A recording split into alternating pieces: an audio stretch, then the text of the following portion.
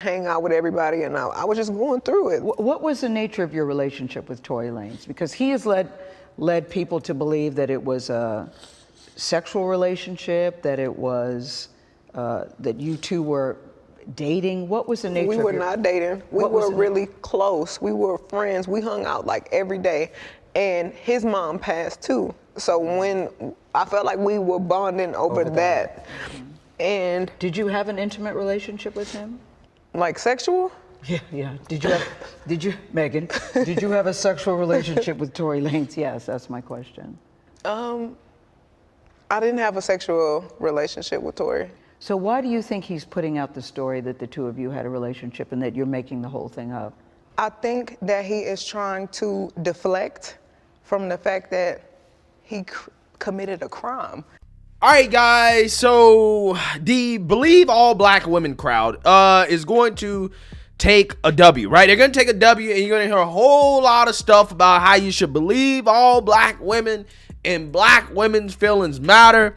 I'm not saying they don't. I'm not saying you shouldn't believe black women. But, again, it's going to be a lot of that, right, over the next few days, as Tory Lanez has been found guilty of shooting Megan Thee Stallion, a high-profile case that has been going on here for a couple of years. Some of you guys may be familiar with this case. Some of you guys may not be. I've talked about it one time before. And now that there's a conclusion for this case, I want to talk about it again because there are lessons to take away from this, specifically as a man, right? And how to avoid situations like this, because all too often men find themselves in unfavorable situations like this, chasing vagina, right? Which is exactly what happened to Tory Lanez. And now this guy, who's a successful rapper, is facing being deported and time in prison because he got himself involved with two very promiscuous women who also happen to be best friends or friends. And we all know that situations like that always end up in a disaster. And I think Tory Lanez and what is happening to him is a good lesson for men, that you will never, ever, ever get the benefit of the doubt in a situation like this. It is an uphill battle. Therefore, it is best for you to avoid situations like this at all costs. Because, again, as a man, you will never get the benefit of the doubt in a situation like this, no matter how much women lie, right? No matter how much it is clearly obvious that the woman is lying, she's been proven to lie about multiple things, doesn't matter. You will always get the blame every time. And that's not to say I'm taking anybody's side on this, because quite honestly, I have no clue what happened. There's so many contradictions to this story. I really don't care. I know enough that I can take away a lesson, right? A very valuable lesson from this situation. And that's the whole point of this video. So it's not going to be heavily intensive on who said what and what happened, who's lying, who's not lying. I don't care, because the parts that we know are true, again, are enough to come away with a conclusion about how this situation could and should have been avoided if Tory Lanez would have just exited out of this situation before it got to this point and not involved itself with these type of women in the first place. So without further ado, just in case you guys aren't familiar with kind of what went down, the story here, I want to play a clip from Megan Thee Stallion and Gayle King's interview, in which, you know, she's sobbing and crying, except she doesn't have any tears coming out her eyes. But anyways, she is crying, telling Gayle King what happened, her side of the story, and how she got shot by Tory Lanez. Just briefly walk us through what happened that night. It starts, you're at a party at Kylie Jenner's house. I had went there and we were just hanging out, and I was ready to go because I had been there all day. So you guys end up in a car. You, Tory Lanez, your friend at the time, Kelsey, and his driver / security. Tory Lanez, whose real name is Daystar Peterson, is a Grammy-nominated rapper and singer from Canada. Kelsey Harris was one of Megan Thee Stallion's best friends from Houston. There was an argument, and you get out of the car, right? At that point, the argument wasn't even with me. Like, the argument was with the two people in the back seat. So I asked the driver to pull the car over, like, I'm done with this. And I should have stayed out of the car. Like, I should have not got back in the car. And they was like, Megan, just get back in the car. We almost there. Like, just get back in. So I get back in the car. it's like it's getting worse. The Like arguing in the car. The arguing in the car is getting worse, and I don't want to be in this car no more. Like, cause I see it's getting crazy. So I get out the car, and it's like everything happens so fast. And all I hear is this man screaming. He said, "Dance," and he started shooting, and I'm just like, oh my God. Like, he shot a couple of times. And I so was so is he scared. in the car, shooting from the car, Megan? He is standing up over the window, shooting. And I didn't even want to move.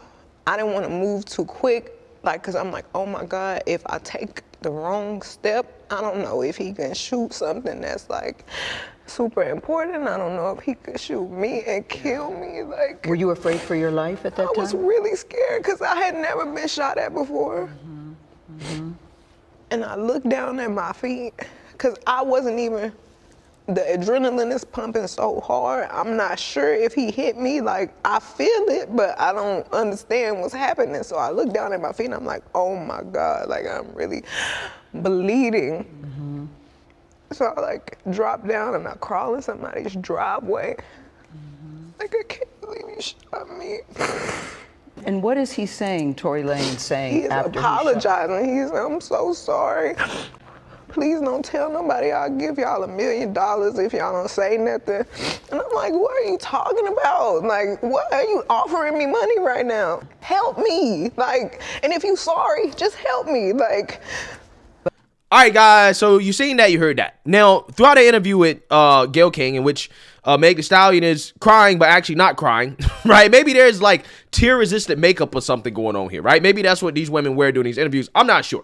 But she made numerous demonstrably false claims, okay? That's not to say that she lied about the whole thing. I'm just saying these are things she lied about. But allegedly, she got back in the vehicle after being shot, which is strange, right? If somebody shoots you in the foot, I don't think I'm getting back in a vehicle with that person, but she decided to anyways, against her better judgment. Again, women like this tend to make a series of bad decisions, right? But they got stopped by the police eventually because of the gunshots. They got stopped by the police, and apparently she lied to the police about being shot and who actually shot her. She actually told the police that she stepped on glass, okay? So she didn't tell the police that Tory Lanez shot her initially, and she said that she lied to the police because she was afraid that she might get the George Floyd treatment, right? She went with the woke victimhood answer, saying that, hey, as a black person, I'm afraid of the police. I don't trust the police. There was a gun in the vehicle, so therefore, I'm going to lie to the police and not tell them what actually happened, even though you allegedly were in danger and you just got shot. She wasn't actually forced to admit, you know, that she got shot until she went to the hospital, and the doctor said that it's not glass in your foot, it's actually bullet fragments, and at that point, she actually admitted to being shot, okay? So not only did she lie about those things, she also lied about having a sexual history with Tory Lanez, in which in court, she admitted that she actually did have a sexual history with him, despite telling Gayle King that she didn't, and then she played a victimhood card to say, well, I'm just sick and tired of people saying that I'm lying, right? And they're more focused on the fact that I had sex with him or my sexual history than the fact that I got shot, right? Basically trying to play the victimhood card, trying to make us feel sorry for the fact that she has made a career out of being a promiscuous woman, okay? And because of her promiscuous activities, she's dealing with sketchy characters like Tory Lanez in the first place, which kind of led to her being put in this situation. She wants us to feel bad about that, okay? Because allegedly, Tory Lanez was not only just banging her out, clapping her cheeks, he was also banging out her friend, her best friend, who was also in the car. And that is what the argument was over. The argument was over the fact that Tory Lanez was smashing both of these chicks, right? As they were smashing everybody else in the industry as well, too, okay? They were smashing everybody. They were sleeping around with everybody. And Tory Lanez was just one of the dudes that just was along for the ride, smashing these chicks. And they was arguing about that until eventually the argument turned into about their music careers. And apparently Tory Lanez was allegedly jealous of Megan Thee Stallion's music career. And for whatever reason, that ended up with Tory Lanez allegedly shooting her. Now, Tory Lanez is denying that he actually shot her, okay? Gun residue was found on Tory Lanez and on Megan Thee Stallion's best friend. However, the DNA test for whether or not, you know, Tory Lanez's DNA was actually on the gun came out inconclusive. And I believe that Megan Thee Stallion's best friend, I don't think that the police decided to DNA test her to see if she actually had the gun or she shot the gun, which is what Tory Lanez's defense is. He's alluding to the fact that, hey, I didn't do it. Maybe her best friend did it. Right? That's basically what his defense was. However, there's some evidence that came out, like, for example, Megan Thee Stallion's best friend sending a text message to Megan Thee Stallion's bodyguard saying, help, Tory shot Meg or whatever, which they say key piece of evidence that probably is the reason why this guy got found guilty, okay? So that's the gist of what happened. Again, I'm not here to give out all the details, to point out all the inconsistencies. I'm not here to do any of that. I'm here to tell you generally what happened and then give my opinion, right? So now we're going to read a little bit about this, okay, and what may happen to Tory Lanez, what he's facing, and then I'm going to give you guys my takeaway and be done with this. A jury has found that Tory Lanez is guilty on all charges for shooting Megan Thee Stallion in July 2020. Lanez was found guilty of one felony count each of assault with a semi-automatic firearm, personal use of a firearm, and carrying a loaded, unregistered firearm in a vehicle. He was also convicted of an additional felony count of discharging a firearm with gross negligence. A source told Page 6 he was remanded on the spot following the verdict. Megan's attorney, Alex Spiro, tells Page 6, quote, the jury got it right. I am thankful there's justice for Meg. According to TMZ, the Talk to Me rapper is now facing 22 years in prison, and the outlet says there's a strong likelihood he will be deported back to Canada, where he was born. Yeah, so this guy's a Canadian citizen. You're in the United States, and you're moving this recklessly. Right. This is what I'm talking about. His sentencing will be scheduled for a later date. The trial took place in Los Angeles, was filled with emotional and at times controversial testimonies. All right, so that's the gist of this, right? That's the gist of this. Now, what is the takeaway here? It's exactly what I said at the beginning of this video. Tory Lanez ended up in a situation that unfortunately a lot of men end up in when you are chasing vagina like this, okay? You're smashing out two best friends, right? And you all know how, drama goes between, women and their friends, and especially if you're having sex with both of them at the same time. There was nothing good that was going to happen in that situation, right? Nothing good was going to happen. That was not going to come to a good ending, okay?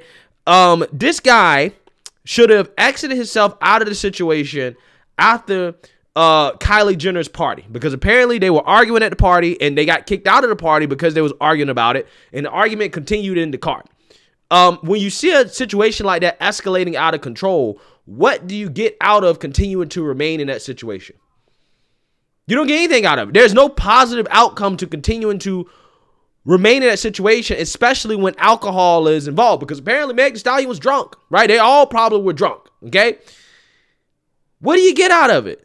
You don't get anything positive out of it. And when situations like this happen with women, okay, when it escalates to this type of drama, it is best to exit yourself from the situation as fast as possible. Trust me, I know, right? Because as a man, you never get the benefit of the doubt, okay? Even though Megan Thee Stallion clearly was lying, okay, all her story was inconsistent, but for whatever reason, the jury believed that, hey, the one thing that she got right, that she wasn't lying about, is Tory Lanez shooting her.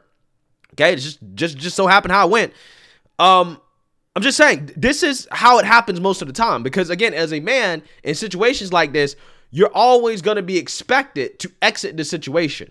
You're always going to be expected to take the high road. And if it's your testimony, your story versus a woman's story, the public, the mainstream liberal media, they're always going to side with the woman every single time. Every single time.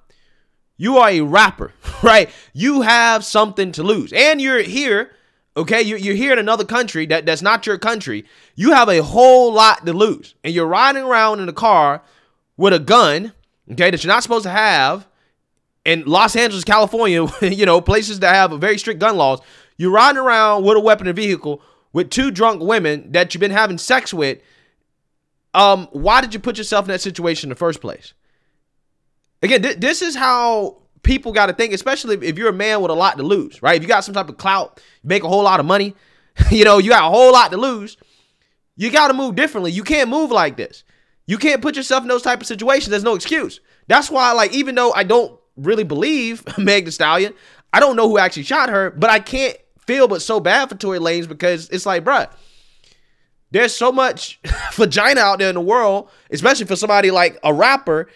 Why lose your life? Why risk your life over this?